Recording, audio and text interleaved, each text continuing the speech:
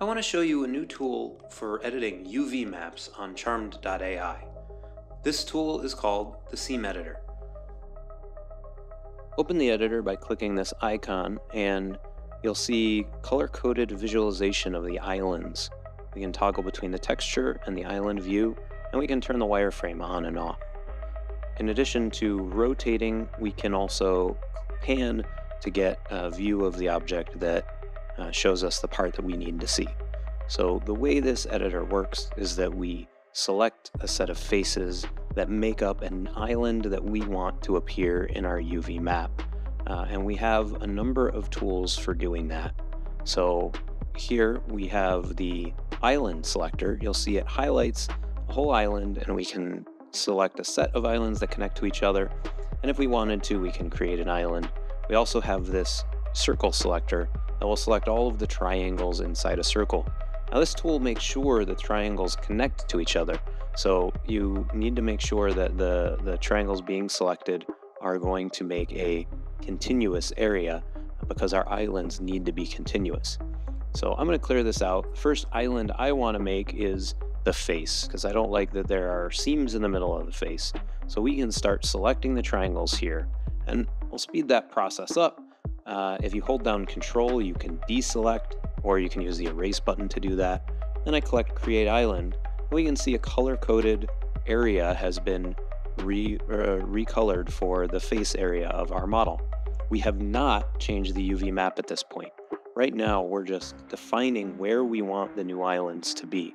And we can go ahead and clean up the rest of this model so that we can see what it looks like when we've got all our islands set and move on to the next step.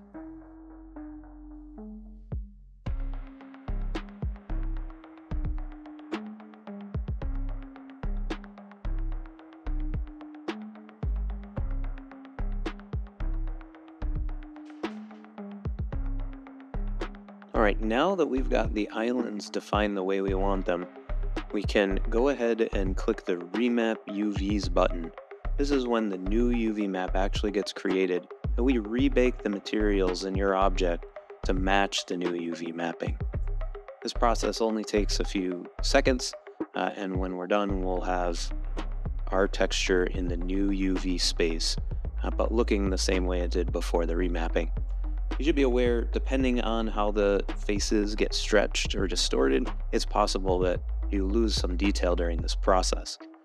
Before we move on, we have a chance to view the old islands and the new islands, as well as view the texture before and after. You can always discard the changes and go back to the state before you made any changes. But assuming that we like what we see, we can apply the selection. And now we have an object with the new UV map. Here, we're given the option to cue the AI generation of the texture. I mentioned a second ago that we might lose some detail in the process, and by regenerating the texture with this UV map, we won't suffer that problem. So here we'll be able to watch this texture get regenerated and come back when it's done to see what the final result looks like.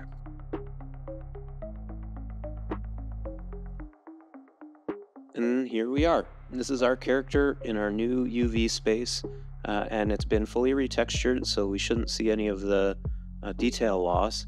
Really quickly, we've also got this patch tool. It's been around for some time, but a little more effective now. We just mark the areas that we would like to update because they have artifacts or some other detail we want to get rid of, and after a quick patching process, we can view the old texture and the new texture and just apply it if we like it. And that is how we get the character texture to look exactly the way we want. Thank you for taking the time to learn about the Seam Editor. Bye-bye.